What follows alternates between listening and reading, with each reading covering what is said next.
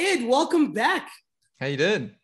I'm so good, man. Thank you so much for joining us. I think your show in South Africa in 2019 was one of the last great shows we had before this ungodly pandemic.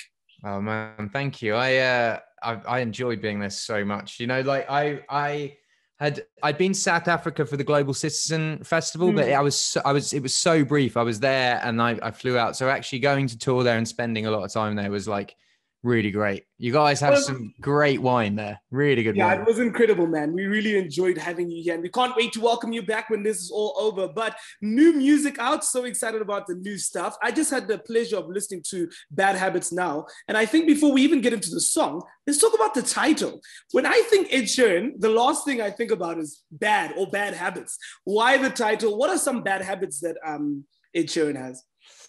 I think probably the same bad habits as most people. I feel like the song title came from how bad habits lead to other bad habits, if that makes sense. So say it's like a Friday night, you go out for a beer and you're like, oh, I'm going to have a salad, but then you have a beer, then another one, then a couple of shots of tequila, and then you drink a bottle of wine. And the next thing you know, you light a cigarette and then you have the fast food and then you text the person you're not supposed to say, you know, like it's like they all lead to worse and worse things. Absolutely. So the normal human habits, you speak like a man after my own heart. You know, you go out with friends, you're like, you know what? I'm just going to have one beer. 3 hours later. You know what? I don't kid myself though. I go, if I'm going in, I'm going in. So like, if I know like, so here, like at home, I would have like one beer or like a glass of wine. But if I'm going out, especially now, like the country's just starting to open up now and I haven't seen my friends in so long. So like, if I'm going out, we're going out. You know? Going out. Yeah. Go big or go home. All right. So I just listened to the track. Love it. It's so completely different to what we're so used to. So, I mean, everyone on the radio keeps hearing me talk about how I'm getting married. And of course, when I think about getting married, I always think Ed Sheeran music's going to play. But this song is like, it gets me amped for the weekend. I want to go out and, as we say in South Africa, Joel. You know, I want to go. Yeah.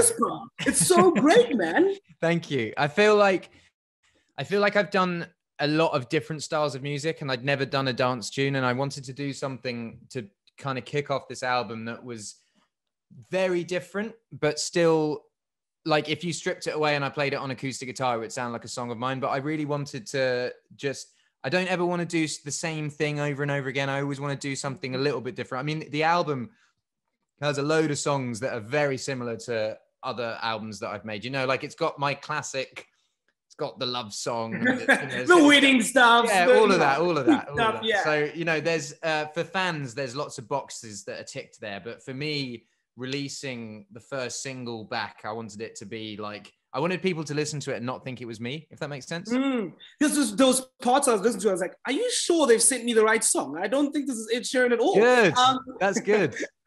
No, I love it, man. But is this like a once-off, or can we expect more dance music when it comes to Ed Sheeran?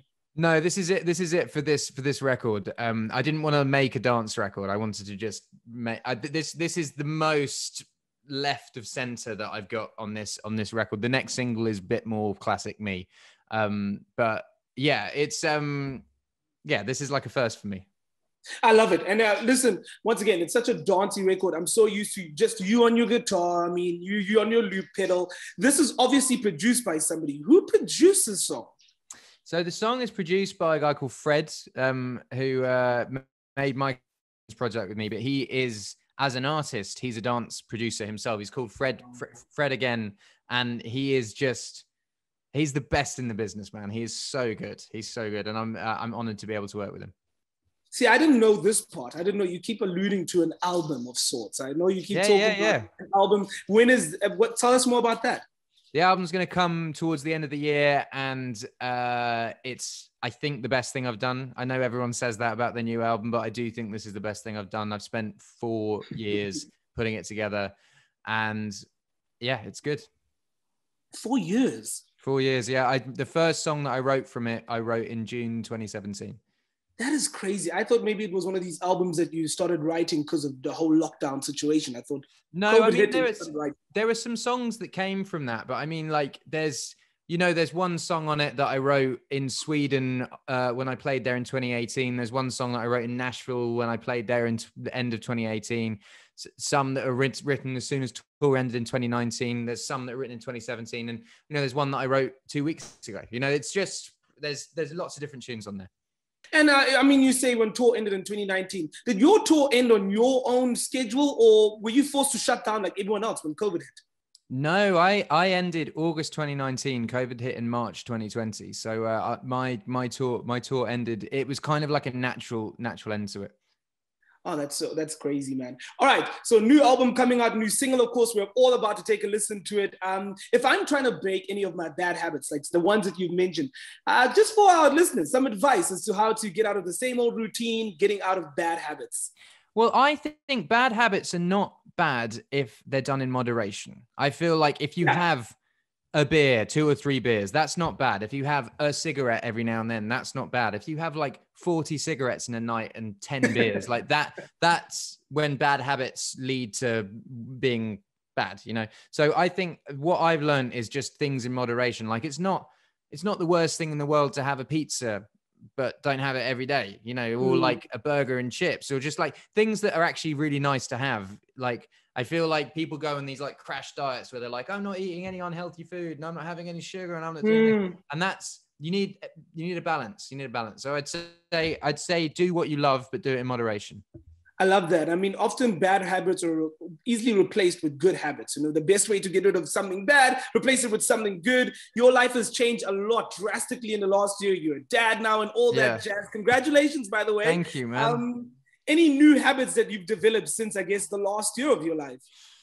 I started drinking coffee because my daughter wakes up at all hours of the night, and you know, I like getting up and like making her breakfast, and then I take her. Basically, my morning routine is like I wake up, take her downstairs, feed her breakfast, make her coffee, then I take her in the gym, and she's just kind of sits there and plays with toys while I work out, and then I take her back in and kind of we go about our day.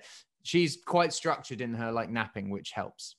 Daddy Ed, switching the beers for the coffee. I love it, man. But the thing is, we can still have beers though. So like once a week, my parents come around, or Cherry's parents come around and babysit, and me and Cherry will go and have a date, which I think is very important. No, of course.